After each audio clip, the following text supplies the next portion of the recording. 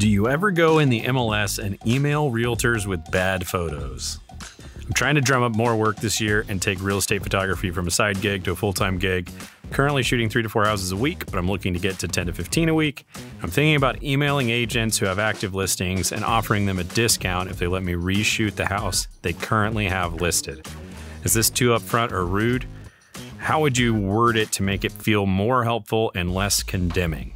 I would not word it any way at all because I would not send that. This is not a great tactic. There's levels of it that are throwing shade at somebody else, and there are levels of it that are just missing what the realtor actually needs. If you instead approach that realtor with a way to save them time the next time they have a listing, or approach that realtor with a different way of marketing a property that's unique, absolutely.